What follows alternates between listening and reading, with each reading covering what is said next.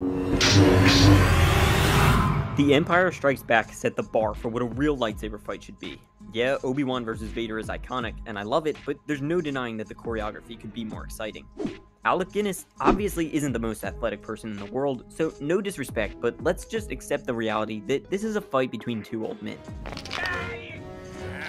Luckily for the duel on Cloud City, stuntman Bob Anderson was in the Vader suit, and we actually got some real martial arts implemented into the fight.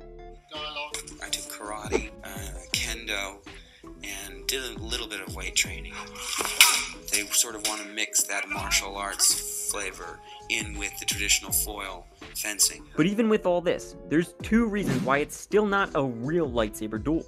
For one, Luke was very unprepared. His training was incomplete and it shows. Throughout the duel, he makes plenty of basic errors, and Vader has so many opportunities to kill him. Which leads to the second reason. Vader isn't actually trying to kill Luke. In order to fully appreciate the deleted footage, it's crucial that we first analyze what Vader's intentions are here. I must obey my master. Part of his motive is that he's a bit afraid of the Emperor, and so he needs to follow his orders and capture Luke. But as he reveals later on, he also secretly wants Luke to join him so they can overthrow the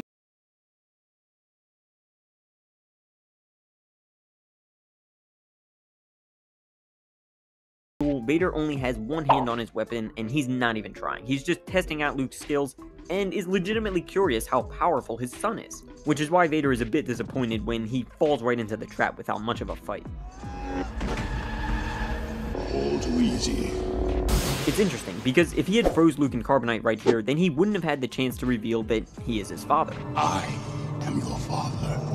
I think his thought process was probably that if Luke wasn't yet powerful enough, then it wasn't time to present the option of teaming up against the Emperor.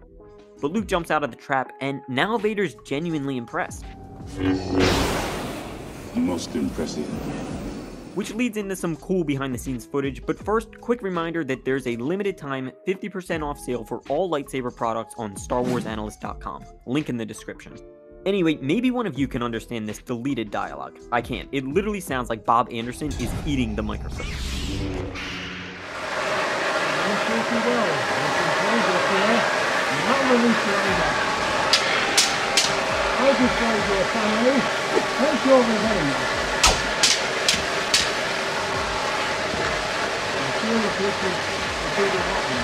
Never embraced the dark side.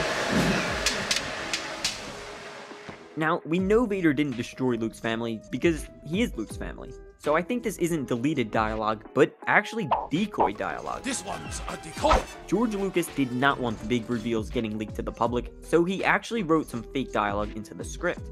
I kept pretty quiet for a long time, and I didn't tell anybody, not even Kirsch, because I just didn't want that to get out. And even when we shot it, we didn't give the actors that. In the script, the big twist was going to be, no, Obi-Wan killed your father. Then, later on, in some top-secret, heavily fortified underground bunker, James Earl Jones recorded the now iconic. Anyway, at this point in the duel, Luke gains an advantage out of nowhere. He's now on the offensive and actually has Vader backing up. In the final version, we see Vader fall backwards off the platform, but in some deleted footage, things were supposed to be even worse for Vader. Luke would actually land not one, but 2 direct blows to his torso. I find it super hard to believe that Darth Vader couldn't block these super telegraphed, slow, wide strikes. Like, come on, Luke is a noob! You are Darth Vader! Great call on George Lucas's part removing this little bit. The narrative that the duel is trying to tell just makes so much more sense without Luke landing these big hits. In the final version, it's like, okay, Vader underestimated Luke and lost his footing a little bit. No big deal, it's understandable. At least now, he gets a bit more serious and actually puts 2 hands on the lightsaber. His unfortunate new problem is that he's now away from the carbon freezing chamber, so he doesn't have a way to actually constrain Luke and bring him back to the Emperor.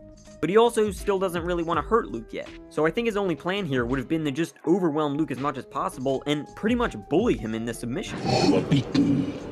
It is useless to resist.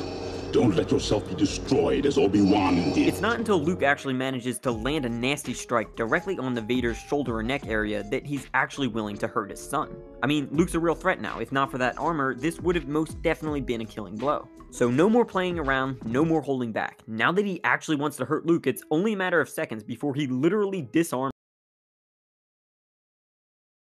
Stick with me, because I'm about to change the way you see this duel forever.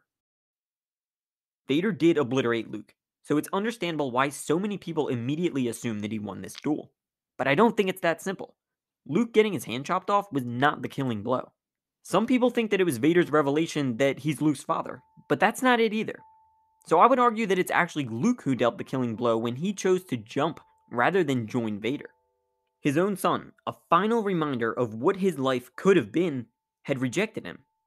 Vader was not expecting this, and you could see how defeated he really is as he watches Luke fall, presumably to his death. I've heard people argue, why didn't he just use the Force to lift Luke back up? But if you're asking that question, you're not realizing that what's more significant is that he doesn't do anything at all. He's absolutely stunned at the fact that his own son would rather die than join him. He's speechless, the emotional shock completely numbed him, and we see this cause a major change in Vader's psyche. He's now broken. He is 3PO dismembered. Keep this phrase in mind, it'll come up again. Throughout the entirety of The Empire Strikes Back, if an Imperial officer made any error, Darth Vader made sure that they paid the price. There's almost an excessive amount of Force choking just to hammer this home. After the duel, Vader is standing on the bridge of his Star Destroyer and gazing out the window towards his son. Admiral Piet confirms that he deactivated the Falcon's hyperdrive, so when you see it take off in the light speed a few seconds later, you're just waiting for Vader to kill him. But he doesn't. He turns, looks back at the window in disbelief, and then walks away in defeat. For the first time in the entire movie, Vader doesn't punish anyone for their failure. But his lack of a reaction says even more. He's too upset to even bother with killing his subordinates. Because he's really, we're talking about his son now. So he's conflicted. It's not just hate anymore. There's more to it than that. He's 3PO disassembled. 3PO being dismembered and then trying to get himself put back together again is the physical manifestation of a common theme that repeats throughout the saga. But in the rest of it, it's either emotional manifestation or a personality manifestation of somebody that sort of ripped themselves apart and is trying to put themselves back together again. More importantly is what, in the end, what Darth Vader is trying to do. So sure, Vader did chop off Luke's arm and shatter his worldview, but Luke is the one that truly broke Vader and allowed Anakin Skywalker to emerge through the cracks. It's now for the first time that the viewer sees how pathetic Darth Vader really is. Not this big, all-powerful monster. He's actually a pathetic man who made some wrong choices, who found himself trapped in the world of evil. I'll not leave you here. I've got to save you. And the only people that can get him out are his kids. You already have. Luke. You were right. You were right about me. I've got some extra footage from the Anakin vs. Obi-Wan duel, so I would definitely recommend tapping over here because you are not going to want to miss this.